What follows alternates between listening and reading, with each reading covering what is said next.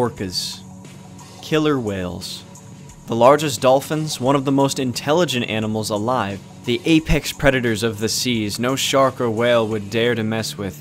Capable of memorizing faces, forming strong intricate bonds with other orcas, adapting new ways of hunting for prey, and passing their knowledge to the new generation.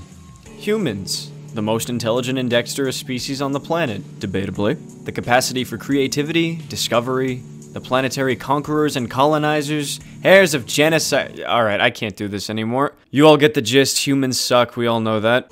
So ever since 2020, there has been a dramatic spike in a new behavior among orcas off the coast of Western Europe, attacking and sinking sailboats and yachts. They have learned to target rudders and rip them out, even the larger members of the pod ramming into the boats like some freaking military strategies. Skippers are panicking, memes are being generated, and everyone's tweeting about the crazy new war killer whales are waging on humans because they're sick of our shit and taking revenge on what we've done to the oceans. But is it even true? Are orcas really waging war on humanity? Are they taking revenge on us? And if so, for what specific reasons would they consider us the ops? Today I will be discussing the possibilities of what's happening regarding these magnificent animals, and why they would want to damage our boats, going from the likely to the less likely. Killer whales are some of the most remarkable species on the planet. They're big, they're powerful, they're beautiful, and they're smart as hell. Debatably within the same range as humans, as they're part of the dolphin family, and dolphins are notoriously among the smartest creatures on the planet, forming deep and personal emotional bonds with other members of the species, some even adopting other species into their pods, learning unique and new hunting strategies, memorizing faces, you name it and they could probably do it. In fact, they are actually so smart that it's theorized they not only have their own language, but multiple languages across different pods, localities, and species. Hell, here's an orca saying hello in plain f***ing English. Hello! So these creatures certainly are intelligent enough to form such strategic attacks on human boats, but do we know exactly why they do it? Now right off the bat, I'm gonna go out on a limb here and say the situation has already been blown way out of proportion thanks to the lack of context via social media.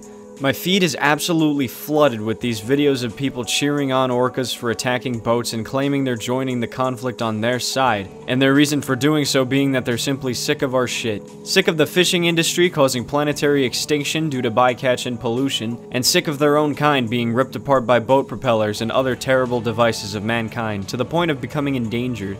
As drastic and dystopian as it sounds, it's still a somewhat reasonable conclusion. Again, these cetaceans are freaking smart. They are absolutely capable of feeling complicated emotions and could have disdain for us. After all, we have given them plenty of reasons to do so. One researcher, Hernan Lopez Fernandez, hope I pronounced that right, cites an individual orca by the name of White Gladys, who lives in the area, that may have experienced some trauma with the boats in the past. Caught in a net, scraped by a propeller, something, and is now teaching her pod to attack boats because of that trauma. There are many researchers who aren't fully convinced though. These scientists keen on studying orca behavior cite playful curiosity as the motive for these attacks. Andrew Trites, director of the Marine Mammal Research Unit at the University of British Columbia, hope he's doing okay over there, what with all the wildfires, says that they're probably just messing around with each other without realizing the damage they're doing.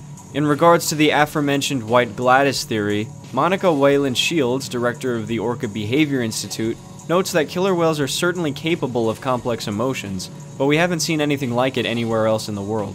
And while I'm certainly no professional, I'm inclined to agree with her. Because if orcas really were attacking our boats and yachts out of some trauma-fueled revenge feud on humanity, and we had a Planet of the Apes situation on our flippers, why would they have waited so long to start attacking? As of 2005, they have been protected under the Endangered Species Act, and even before that, the Marine Mammal Protection Act in 1972. Back in the 50s and 60s, they were hunted near to extinction due to whalers, and even for centuries before that, they were always under the threat of hunting by humans.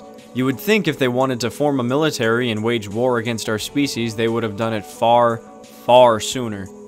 The last theory I want to discuss is the possibility of the attacks being revenge for aquariums and theme parks like SeaWorld and the Miami Seaquarium. And, no? As ridiculous as an idea this is surprisingly one of the most common I've seen with these quirky Team Orca posts. They're seeking revenge for Talikum and Lolita.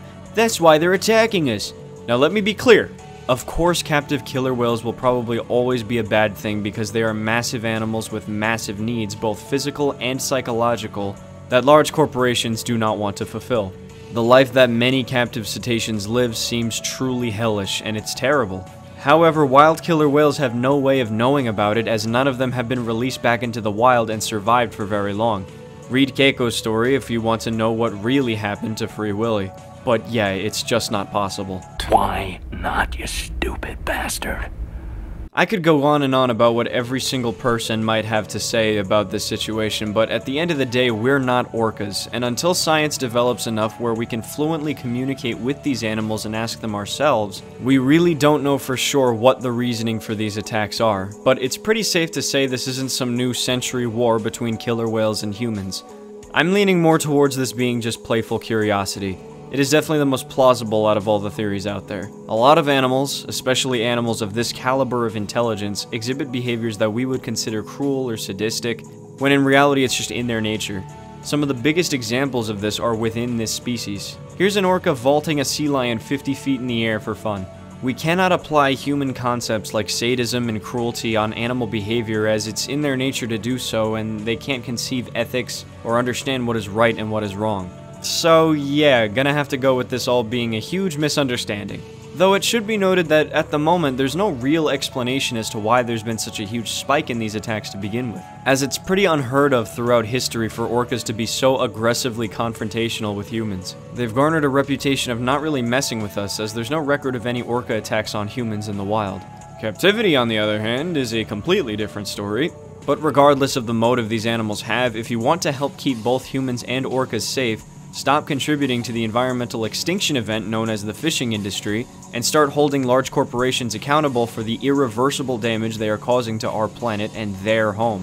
One of the best ways to do so is to go vegan, but we'll only talk about that when you boys are ready for it. Seeing all the people stating that they're joining the orca war on the side of the orcas, it would be a nice change in pace to see people actually do something about it. So what do you think? Are killer whales really starting to set their eyes on humans out of some complex revenge quest? Are they just playing around without realizing the danger they're putting people in? Or is it some other reason I haven't even mentioned in this video? Let me know in the comments, and while you're at it, be sure to like and subscribe if you want to see more videos like this. As always, my name is Valentino, and thank you for watching.